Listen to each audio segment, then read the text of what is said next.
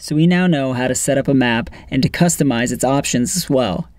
And we even took some of that code and we started creating our own library to have that code reused for multiple maps. So in this lesson, we're going to go through and we're going to create the skeleton for our map library. So here in Plunker, let's create a new file and we'll call it mapster.js.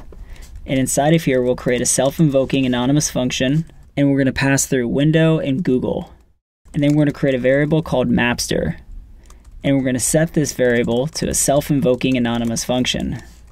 And inside of this self-invoking anonymous function, we're going to create a constructor function that's also called mapster.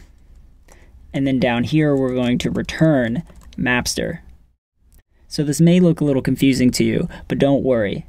If you're familiar with object-oriented programming, this is similar to creating a class. This whole block of code here is called a module. Within here, we can tack on all of our functions and contain them all within this module. So this mapster variable isn't actually storing an object. It's restoring the result of this self-invoking anonymous function, which is this constructor function. So this mapster variable stores a function, not an object.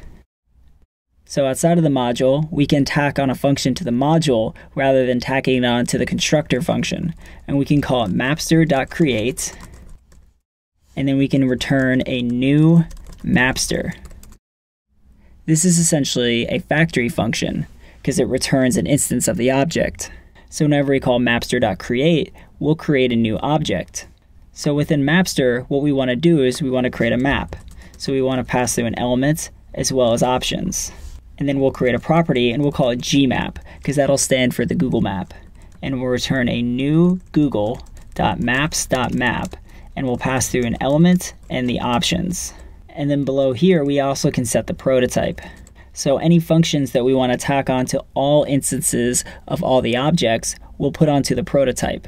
Right now, let's just make sure we can create a mapster object. So we'll make sure to pass through the element and the options down here as well.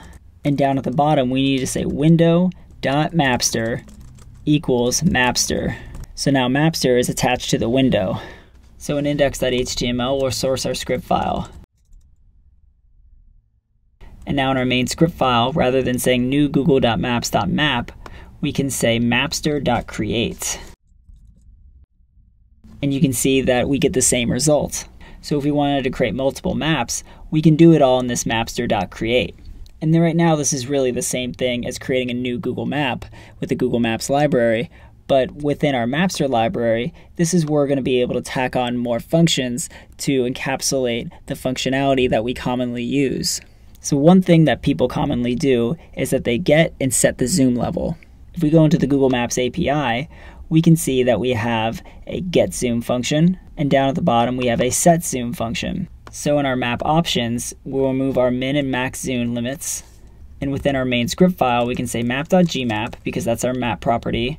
And we can call set zoom and we'll set it to 18. And you can see that we have a deep zoom. And then we can do an alert and we also can call map.gmap and we can call get zoom. And now you can see we have an alert box for 18. And some consider it bad practice to tap into an object to then call its method. So we'll get rid of this and we'll go into Mapster and we can create a function and we can call it zoom. And zoom will take in a level. And we can check to see if the level exists, we'll set the zoom. However, if the zoom does not exist, then we'll return the zoom. So now we'll go back to our script, and within here we can call map.zoom, and we can set it to 18. And we can see that we're zoomed in at 18. And now we can say alert, and we call map.zoom, but we're just going to call the function. And we can see that it returns 18. So this essentially acts as a getter and a setter for the zoom property. So if you look into the Google Maps API, you can see that there's a lot of functions on the map class. So you can create a function within the library that calls into all of these, or you can call into the map function to call these. Now it can get annoying calling into .gmap all the time, so I only create those functions within the Mapster object that I use most often. So if you're finding yourself calling the getZoom and the setZoom more often, I'd recommend creating a method for it within the library. So in this lesson, we went through and we created the scaffolding for our Mapster library. If we go into script.js, we can actually remove the Google dependency from our self-invoking anonymous function. And we can see that everything still works just as it did before. And this is because all of the Google functionality is within our Mapster library. If we wanted to switch to another mapping API, we could do that within our Mapster library, and our main script file wouldn't notice a difference. Because here is where we're doing all of the heavy work inside of this library. So in the next lesson, we'll learn how to trigger events from the map, and we'll also abstract that into our mapping library as well.